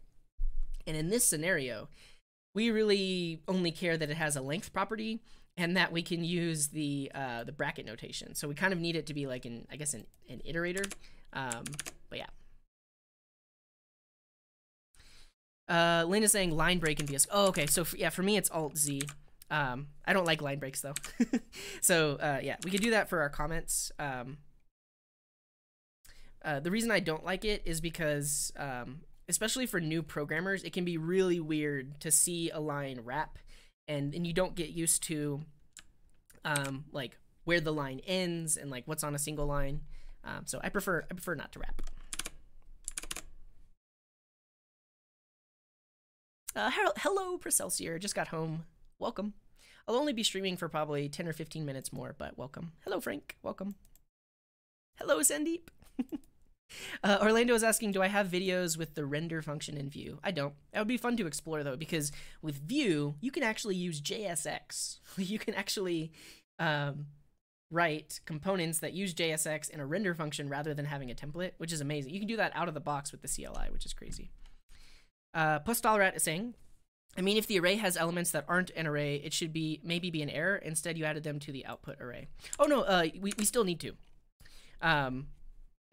It's basically what this solution calls for. So it only goes one level deep, meaning it only iterates on the top level arrays that it finds, and then anything inside of those arrays needs to show up in the resulting array, even if it's not an array. So like in this case, this was an array with a string inside of it. The string shows up in the result. And in this case, this was an array with an array inside of it, and the array shows up in the result. So it's just one level deep. And thanks for the follow, Izzy Gaming. Welcome. Subum is saying React, Angular, or Vue. I always choose Vue, but it's really a personal preference. I did a video last year where I built the same app with all three. If you go to coding.garden/videos, you can see a lot of stuff. Search for front end showdown. Yeah, so I build the exact same app with vanilla, React, Angular, and Vue all in the same stream, and we compare and contrast. I should do this soon, though. Let me see when this video happened. I should do it again soon. So this was May of 20. So this was over a year ago. I want to do it again, but I want to use hooks and effects with React. And I don't know what's new in Angular, but we'll figure that out. And then I want to use the composition API in Vue and build the same app with each, but you can check that out. Thanks for the sub, Jimmy. Postalrat says it doesn't say that in the problem, though. It doesn't. You're right. But in the tests that they give us only go one level deep. So actually, I mean, and here's what I'll do. I'll submit what I have right now. Not do a full submission, but we could run the sample tests. And those pass the sample tests. On CodeWars, when you do attempt, it actually runs it through potentially more tests than just the sample tests. And that could be a scenario where it goes multiple levels deep. But I think because this is a 7 queue, it only goes one level deep. Romolo is asking, this is a great question because I thought about it this morning. How do you determine if you're going to stream standing rather than sitting? It's really just what's set up, because right now I don't have it set up where I can switch seamlessly. I basically have to move my camera and move my lights, and the setup is this way because it was this way when Berto was here, and then I did a stream after that and I left it this way. Tonight I'm going to try to stand. Because it feels more energetic if I can stand up and walk around. And eventually, I'll set it up where I can do either, and I don't have to move things around. But yeah. Yeah, it's a good point, Pastalarat, but I'm just gonna do the minimum required, at least for now. Please do. That's one vote for the front end showdown. React. Oh yeah, and I'll include Svelte as well, because that's new on the scene since I recorded that last video. Thanks for the sub, KM Rule. Okay, so we did it this way. Let's show how we would do it with a for each and then turn it into a reduce, and also show the spread operator. So we got multiple things to do. We got about 10 minutes. So I'm going to copy and paste it. Let's get rid of all my comments.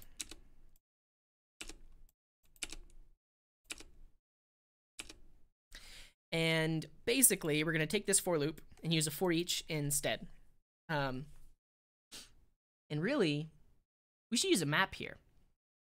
We should use a map because we're taking an array of one thing and turning it into an array of another thing. So instead of for each, I'm going to use a map. Okay, so we'll say we need to return array.map. This takes a function that's going to give us the current value, and then we do the thing. And now we take all of this code that we had in here, put it in the map. But now, instead of pushing into flattened with a map, you just return the value that you want to show up in the resulting array. So we're going to return current value. Great. And then we don't need to create this current value thing. Cool. And oh, this is tricky though. We can't exactly use a map because we need to put multiple values right here in the returned array. Okay, we can't use a map. We got to do a for each. If someone can think of a way to do this with a map, let me know, but I don't think it's possible. So we'll go back to just doing a for each. So we have flatten that starts off as an empty array. Inside of the for each, we'll push the current value into flattened.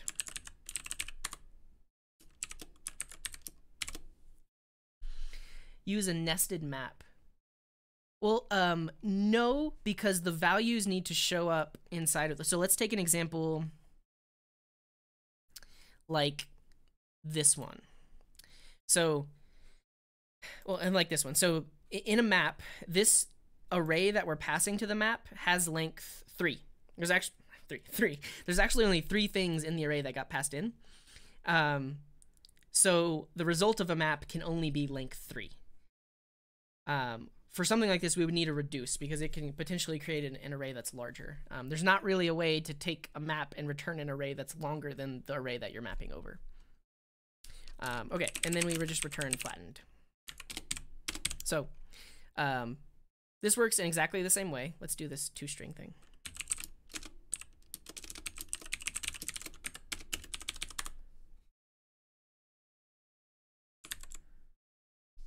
Wait, it broke in this scenario?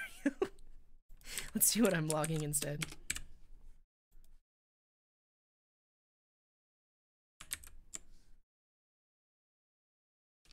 Oh, it's not broken. I just need to call toString on this. Sorry. Okay, cool. So it's still working for all scenarios. One thing we could do is we could turn the inner one into a for loop as well. So we could say current value dot for each, and this gives us the inner value. And then inside of here, we do that. And this also works. True, true, true, true, true. Cool. So that's a little bit nicer. We don't have all the extra cruft of like iterator variables and comparisons and things like that. So that's nice. But now, let's turn this into a reduce. And actually, so before I do that, let's show how we could use the spread operator.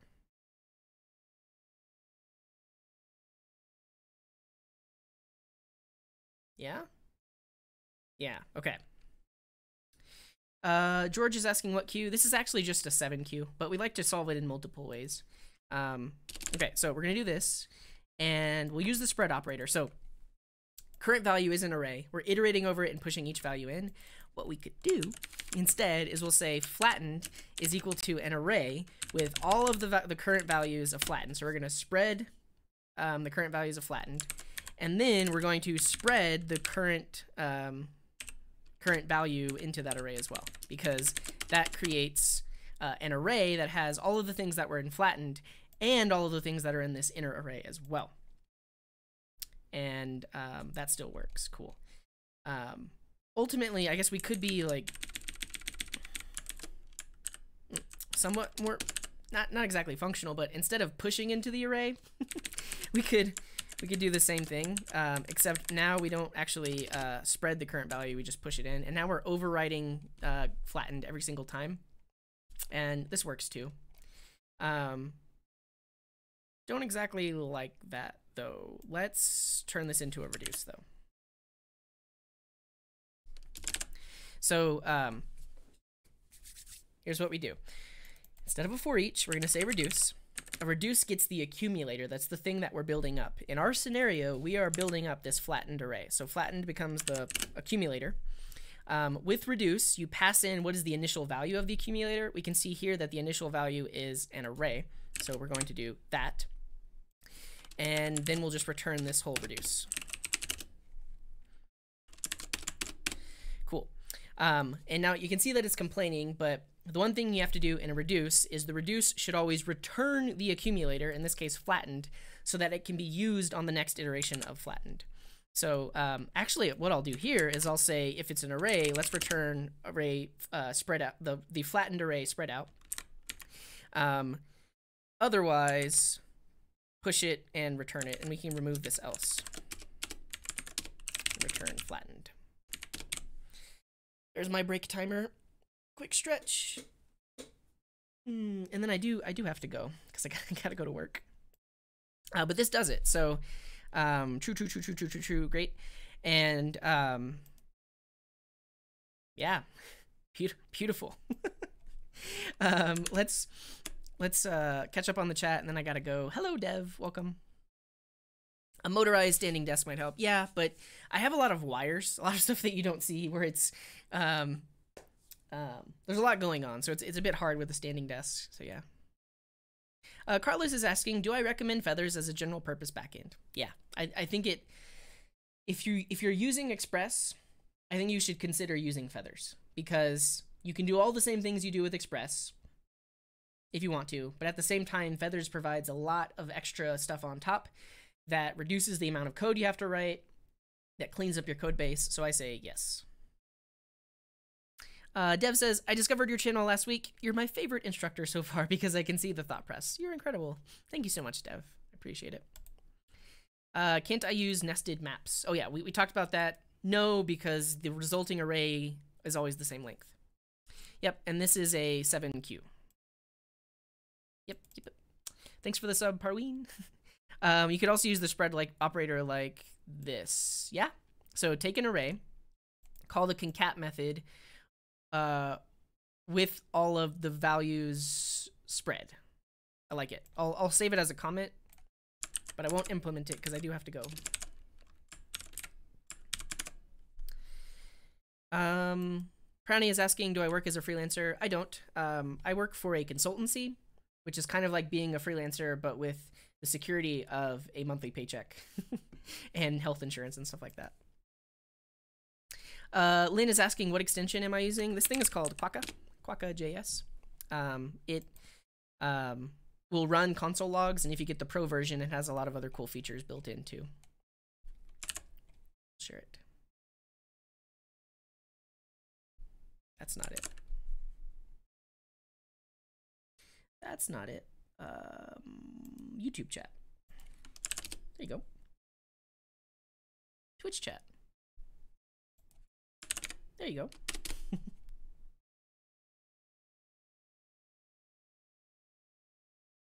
go. We could solve it and use it to solve array.concat array.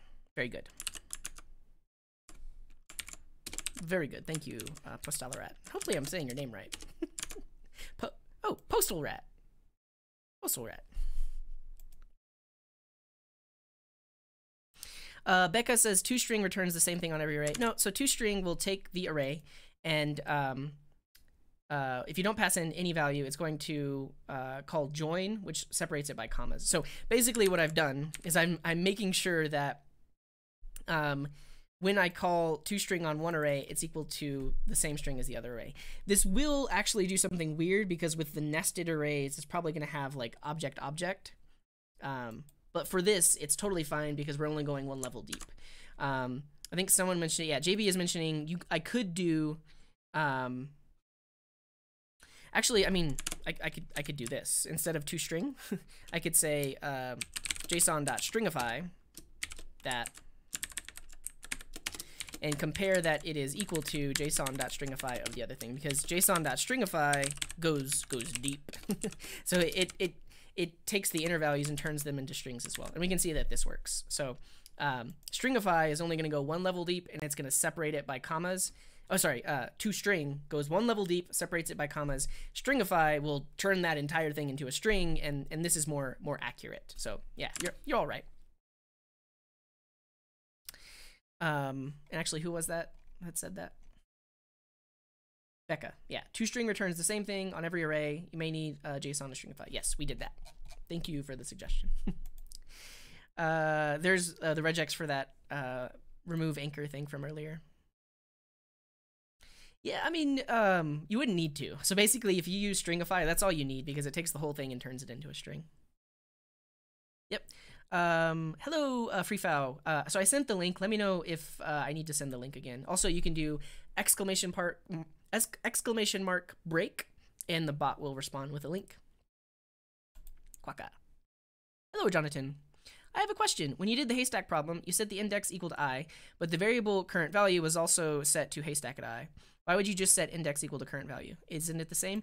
In this scenario, no. So in this scenario, the I is the index in the array. Let's look at my first example. So I is just a number. It's like 0, 1, 2, 3, 4. Current value is the actual value. So current value is going to be something like needle 3, 1, 2, 3, 4, undefined, etc. So ultimately, I did need a separate variable to hold the index, which is different from the actual value itself. But it's a good question. Hello, Willy Lump Lump. We gotta go, but welcome. Dev says, how do you think I would go around building a bug tracking app? Start from scratch. It's basically a CRUD app. Create, read, update, delete. You're creating, reading, updating, and deleting bugs. So think about it like that. Plans for building. I want to do. I want to finish up Snap Garden, which is the Feathers backend with the React front end using Mapbox. I still need to finish that app before I work on other things. No experience with observables. I gotta go though. And BitsFlip, in the chat, if you do ! keyboard, you'll get a link to my keyboard. It's a cheap keyboard I got off Amazon, but it's pretty nice. Thank you, Salman, who says congrats for the 20K. I appreciate it. Yeah. Here, and I'll send the keyboard link, but then I gotta go. If you're watching on YouTube, come on over to Twitch. We're gonna raid a channel. I don't know what channel we're gonna raid, but on Twitch, it's a thing that people do where basically when one person is done streaming, they send all of their viewers over to another channel so that they can watch that stream too. So we're gonna do that. Oh, we both did it. 3 times. Streamlabs bot should hopefully only respond once. We'll see. Yeah, Instafluff is always live on Wednesday, and I do love rating Instafluff, so that's fun. But for all the YouTubers,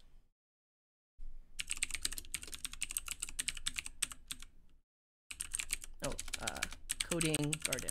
So come here first to Twitch, and then collectively we will go together to another channel. But so we got to see. It's probably going to be Instafluff because he's a great guy. But let's see who's live. C# Fritz, Instafluff. We can look in the science and technology category. We're probably just going to raid Instafluff, like, to be honest. But let's see who else is live.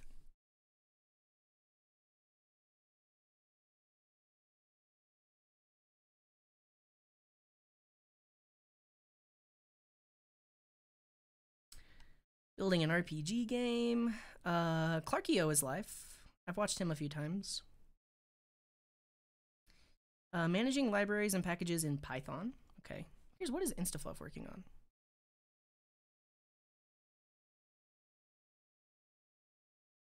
Cleaning tips and tricks brought to you by CleanBot. Oh, he's building I guess a Twitch bot that responds with cleaning tips and tricks. Okay. We're gonna raid Instafluff. Wait, is it muted? Yesterday. I hope that means you actually got some sleep. Cool. So here's the plan. Here. We can read it. We can read her. But here's the plan. We have a raid message. Our raid message is, and get ready to copy this, the Coding Garden logo, like this, with a heart, green heart, well, inside of curly braces, and then the seedling inside of curly braces. Cool. That's our raid message. So copy that message, paste it on Twitch. We're going to send this message when we raid Instafluff. Here we go. Raid Instafluffy. There we go. Thanks everyone for watching. So all of the code that I wrote today, I am going to push up to GitHub. It's going to be at github.com/codinggarden/code-katas. All of the katas from past episodes are there as well, but everything I wrote today is there. If you have suggestions for katas in the future, you can submit them on the issue tracker. And tune in this evening where I will be solving more katas. Potentially, I'm going to solve like a really hard one. Like this 2Q evaluating a mathematical expression. Basically, you get a string that's like something you type into a calculator and you have to evaluate it. So I'll do that this evening. That'll be fun. And yeah, that's about it. Thanks everyone for tuning in. You all are awesome. Let's go say hi to Instafluff. Be super nice. Be the nicest that you can be. Be the best human you can be. Share lots of fluff love. Here we go.